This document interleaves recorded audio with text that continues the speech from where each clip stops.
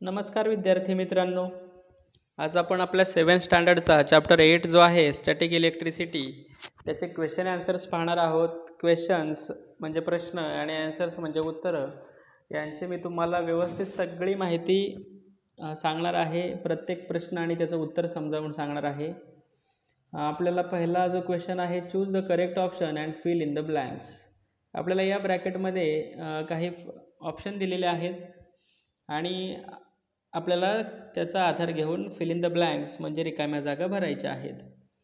आता पहिला ऑप्शन आहे ऑलवेज रिपल्शन, दुसरा आहे ऑलवेज अट्रॅक्शन, त्यानंतर आहे displacement of negative charge, displacement of positive charge, item, molecule, steel, copper, plastic, inflated balloon, charge object, gold असे ऑप्शन आहेत आणि याच्या आधारे आपल्याला रिकाम्या जागा भरायच्या आहेत. आता पहिले आहे there is always repulsion between like charges, म्हणजे सारखे प्रभार असतील तर त्या ठिकाणी रिपल्शन असतं, प्रतिकर्षण असतं. त्यानंतर आहे displacement of negative charge is responsible for generation of electric charge in and object. Question number 3 आहे a lightning conductor is made of a copper strip. Lightning conductor copper तांब्याच्या पट्टीचा बनलेला असतो. Copper or gold does not gate electrically charge easily bye rubbing. नुसतं घासून सहजासहजी copper म्हणजे तांबे आणि gold आणि सोने यांच्यावर सहजासहजी विद्युत प्रभार निर्माण होत नाही. There is always attraction Wien opposite electric charge come near each other. म्हणजे जर वेगवेगळे प्रभार जवळजवळ आले तर त्यांच्यामध्ये अट्रॅक्शन होतं. आता त्याचा पुढचा question a dash object can be detected with and electroscope. इलेक्ट्रोस्कोपच्या साहाय्याने ज्याच्यावर प्रभार आहे अशी वस्तू आपल्याला ओळखता येते. पुढे आहे explain why it is not safe to go out with and umbrella when there is heavy rain. म्हणजे खूपच पाऊस असेल तर छत्री घेऊन आपण पावसात जाऊ नये का. हेवी रेन, पाऊस, लाइटनिंग और थंडर, वादळ किंवा विजा कडाडत असतील तर आपण छत्री घेऊन बाहेर पडू नये. का पडू नये? Heavy rain and thundering is ॲकंपनी bye lightning. म्हणजे जोराचा पाऊस, वादळ, वारा आणि वीज हे सोबतच येत असतात. Lightning is basically the discharge of huge amount of electric charges from clouds towards the ground.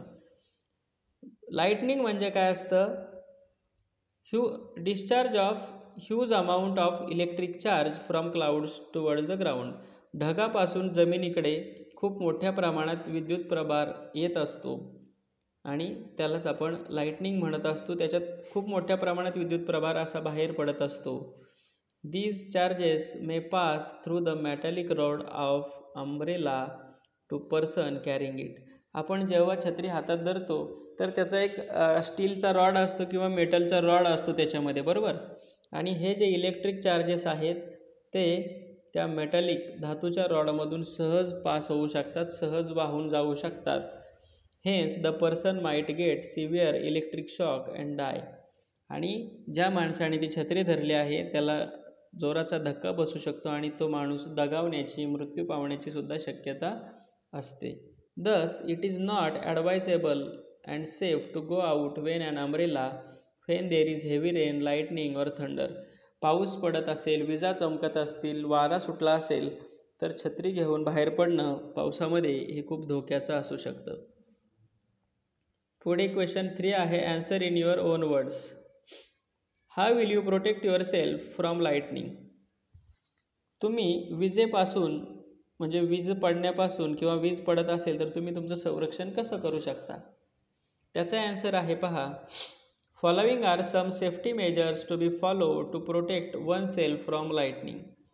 वीज पडण्यापासून खाली वाचण्यासाठी खाली काही सुरक्षेचे उपाय दिलेले आहेत, ते आपण फॉलो करू शकतो, ते आपण पाळू शकतो. पहा, इफ आउटडोअर, आपण जर घराच्या बाहेर असू तर काय करायचं आहे, विजा चमकत असतील तर. Avoid taking shelter under trees, झाडाच्या खाली थांबायचं नाही. Avoid being near to any kind of metal object, धातूच्या वस्तूंच्या जवळ थांबायचं नाही. It may include metal wires, धातूच्या तारा असतील, फेन्सेस, धातूचं कंपाऊंड असेल, धातूच्या मशिनरी असतील, अँड पॉवर अप्लायन्सेस, विजेवर चालणारी काही साधनं असतील तर त्यांच्याजवळ थांबायचं नाही. त्यानंतर आहे take shelter inside a fully एन्क्लोज car with all the Windows shut.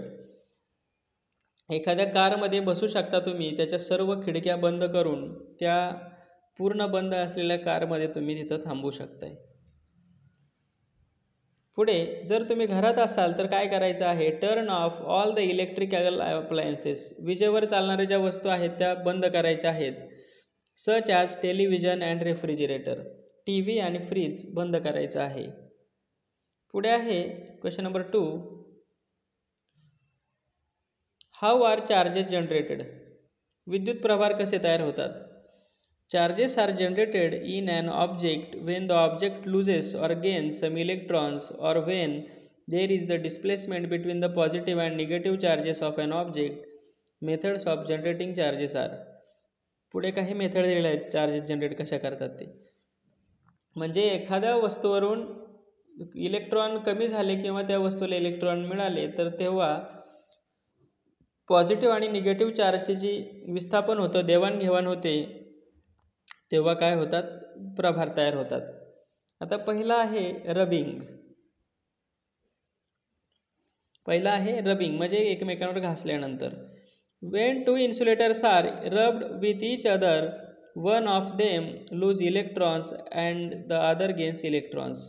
एकमेकांवर घासल्यानंतर एकावरचे इलेक्ट्रॉन कमी होतात आणि दुसऱ्याला ते इलेक्ट्रॉन मिळत असतात. The one which gains electrons gate negatively charge, की ज्याला इलेक्ट्रॉन मिळतात, जो इलेक्ट्रॉन घेतो त्याला त्याच्यावर निगेटिव्ह चार्ज येतो आणि जो इलेक्ट्रॉन देतो त्याला त्याच्यावर पॉझिटिव्ह चार्ज असतो. त्यानंतर आहे कंडक्शन, वहन. When a charge body brought in contact with अनचार्ज conductor, the conductor gates charge. पहा, म्हणजे एखादी प्रभारित वस्तू एखाद्या प्रभार नसलेल्या, चार्ज नसलेल्या वस्तूच्या जवळ आणली तर तो जो कंडक्टर आहे, तो जो वाहक आहे, तो प्रभारित होतो. त्यानंतर आहे induction. When a charge body is brought near to the neutral body, say a conductor or an insulator. म्हणजे एखादी प्रभारित वस्तू एखाद्या प्रभार नसलेल्या, कोणताही प्रभार नसलेल्या वस्तूच्या कडेला आणली, तो कंडक्टर असू द्या किंवा इन्सुलेटर असू द्या. Conductor, the electrons and protons in the neutral body get separated. त्याच्यातील जे इलेक्ट्रॉन्स आणि प्रोटॉन्स आहेत ते सेपरेट होतात. दस द बॉडी ॲक्वायर्स टेम्पररी चार्ज, आणि त्या बॉडीवर तात्पुरता प्रभार निर्माण होतो, जोपर्यंत जी प्रभारित वस्तू त्याच्या जवळ आहे तोपर्यंत त्याच्यावर तो प्रभार राहतो. पुढे आहे question number 3, in the lightning conductor what provisions is made for spreading the electricity in to the ground. म्हणजे जो तडित वाहक आहे त्याच्यामध्ये कोणती व्यवस्था केलेली असते की जी इलेक्ट्रिसिटी आहे, विद्युत आहे, ती जमिनीमध्ये जाण्यासाठी किंवा जमिनीपर्यंत पसरण्यासाठी. काय व्यवस्था असते पहा. अ पीट is Doug in the ground and is filled with Coal and salt. एक खड्डा खणला जातो जमिनीमध्ये आणि तो कोळसा आणि मिठाने भरला जातो तो खड्डा. अ caste iron plate is place upright in the पीट. त्याच्यामध्ये एक आयर्न प्लेट ठेवली जाते त्या खड्ड्यामध्ये. And one end of the lightning conductor is connected to this plate. आणि लाइटनिंग कंडक्टर जो असतो तो कॉपरचा बनलेला असतो, तांब्याचा बनलेला असतो. तर त्या कंडक्टरचं एक टोक ह्या लोखंडाच्या प्लेटला जोडलं जातं. Also a provision of pouring water in to the पीट इज मेड. आणि तो जो खड्डा आहे त्याच्यामध्ये पाणी शिंपडलं जातं किंवा त्याच्यामध्ये पाणी ओतलं जातं. मग काय होतं त्या खड्ड्यामध्ये. दस Wien the electric charge through the conductor is discharge in to the पीट. म्हणजे त्या कंडक्टरमधून जेव्हा इलेक्ट्रिक चार्ज त्या खड्ड्यामध्ये जातो ते the water quickly spreads this charges in to the ground. आणि पाणी जे आहे ते काय करतं, स्प्रेड दिस चार्जेस, हे जे प्रभार आहेत ते जमिनीमध्ये पसरवण्याचं काम करतं. अँड प्रिव्हेंट डॅमेजेस, आणि कोणतंही नुकसान होत नाही. पुढे आहे, why do farmers stick an iron staff in to the ground while working in the field in rainy seasons. म्हणजे जे शेतकरी आहेत ते पावसात काम करताना आयर्न स्टाफ म्हणजे लोखंडी पहार जमिनीमध्ये का रोवून ठेवतात? इन रेनी कंडिशन्स, पावसाच्या परिस्थितीमध्ये, there is very high chance of lightning striking the earth. पावसाच्या याच्यामध्ये, पावसाळ्यामध्ये काय होतं, वीज पडण्याचा खूप मोठा धोका असतो. So the farmer by putting an iron staff in to the ground while working in the field rainy condition. पावसाच्या काळात वीज पडण्याचा धोका असतो म्हणून शेतकरी काय करतात, त्या ठिकाणी लोखंडी पहार रोवून ठेवत असतात. मग त्यामुळे काय होतं, make sure that he and his crops remain safe in case of lightning occurs. पहार रोवून ठेवली की त्याचं शेतकरी आणि त्याचे क्रॉप म्हणजे त्याचं पीक सुरक्षित राहतं. कशामुळे सुरक्षित राहतं? दिस is because the iron staff will be more prone to lightning than the crops and his body because of the iron staff Bing tall and metallic in nature. ही जी लोखंडाची पहार असते ती धातूची असते, लोखंडाची, आणि ती क्रॉप्स म्हणजे पिकापेक्षा मोठी असते. म्हणून जर वीज पडली तर ती त्या धातूच्या पहारेकडे आकर्षित होऊन त्यातून ती जमिनीमध्ये निघून जाऊ शकते, म्हणून तो त्या ठिकाणी पहार रोवून ठेवतो. दस the electric charges from clouds will flow to the ground through the staff.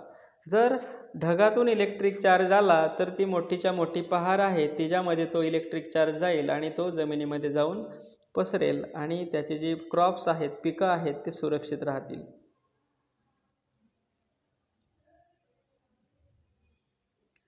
पुढे क्वेश्चन आहे, Y is the lightning not seen every day during rainy season.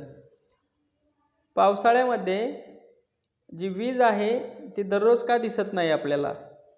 For lightning to happen, वीज पडण्यासाठी किंवा वीज दिसण्यासाठी, there must be some minimum amount of accumulation to happen this clouds. एका विशिष्ट प्रमाणामध्ये त्या ठिकाणी प्रभार निर्माण व्हावा लागतो ढगामध्ये. So it might be possible that this limit is not achieve every day. आणि प्रभार निर्माण होण्याचं हे जे लिमिट आहे ते दररोज तेवढं लिमिट ते क्रॉस करत नाही, त्यामुळे आपल्याला वीज दररोज दिसत नाही. अशी परिस्थिती जी आहे प्रभार निर्माण होण्याची ती दर दिवशी किंवा दररोज होत नाही, म्हणून आपल्याला दररोज वीज दिसत नाही. पुढे आहे, what R the characteristics of static electric charge. स्थितिक विद्युत प्रभाराची वैशिष्ट्ये कोणती? The characteristics of static electric charge R as follows. Static electric charge जो आहे, स्थितिक विद्युत प्रभार, त्याची वैशिष्ट्ये पुढील प्रमाणे आहे. Charges exist in two types, positive and negative. विद्युत प्रभार जे असतात ते दोन प्रकारचे असतात, पॉझिटिव्ह आणि negative. Positive charge is generally carried bye a proton and negative charge by electron.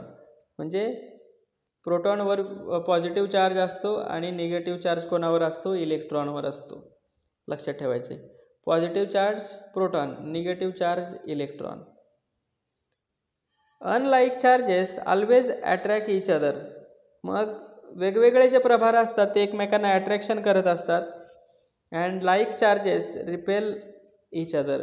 जर सारखे प्रभार असतील, पॉझिटिव्ह असतील, तर ते एकमेकांना दूर ढकलतात, प्रतिकर्षण असतं त्याच्यामध्ये. पुढे पाहूया,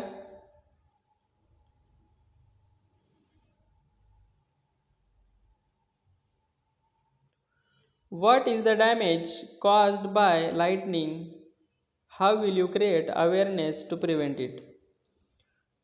आता वीज पडल्यामुळे कुठलं नुकसान होऊ शकतं, कोणकोणत्या प्रकारचं नुकसान होऊ शकतं? How will you create awareness to prevent it. आणि तुम्ही विजे पडण्यापासून जे नुकसान होतं ते वाचण्यासाठी तुम्ही कशा प्रकारे जनजागृती कराल, लोकांना कशा प्रकारे माहिती देऊ शकता? आता कोणतं नुकसान होतं ते पाहूया आपण. Damage caused by lightning. कोणत्या प्रकारचं नुकसान होतं? A fire can start if lightning strike makes contact with flammable material. म्हणजे जे ज्वलनशील पदार्थ आहेत की ज्याला लगेच आग लागते, अशा पदार्थांवर जर वीज पडली तर त्या ठिकाणी आग लागण्याची शक्यता असते. उदाहरणार्थ गॅस पाईप, वूड, लाकूड, पेपर, कागद अशा ठिकाणी वीज पडली तर त्या ठिकाणी आग लागण्याचा धोका असतो. If lightning follows electrical wiring, जर ती वीज इलेक्ट्रिकल वायरिंगवर पडली, then the wires gates ओव्हरहीटेड which can cause a fire हॅझर्ड. हे जे वायर आहेत त्या काय होतील, ओव्हरहीट म्हणजे प्रमाणापेक्षा जास्त गरम होतील आणि पुन्हा आग लागू शकेल इलेक्ट्रिकल वायरिंगवर वीज पडल्यानंतर. पुढे lightning can cause damage to walls, भिंतींनाचं नुकसान होऊ शकतं. कॉन्क्रीट असेल, सिमेंट कॉन्क्रीट, त्याला नुकसान होऊ शकतं. And glass of a building, एखादी इमारतीला जर काचा असतील तर त्या काचांचं सुद्धा नुकसान होऊ शकतं, काचा फुटू शकतात. अजून it can damage electrical appliance connected to the damage socket, ज्या ठिकाणी डॅमेज सॉकेट आहेत, ज्या ठिकाणी आपण फ्रीजचे पिन वगैरे खोचतो, अशा ठिकाणी जर ते विजेचा संपर्क आला तर ते फ्रीज वगैरे जे असतील ते सुद्धा खराब होऊ शकतात. Lightning can damage tall trees and crops, उंच झाडे आणि उंच पिकांना सुद्धा त्याचा धोका असतो. It can even lead to forest fire, वीज पडली तर वणवा सुद्धा लागण्याची शक्यता असते. Lightning if strikes on living beings can take there lives, सजीव म्हणजे एखादा माणूस असेल, प्राणी असेल, गाय असेल, म्हैस असेल, त्याच्यावर जर वीज पडली तर त्यांचा जीव जाऊ शकतो.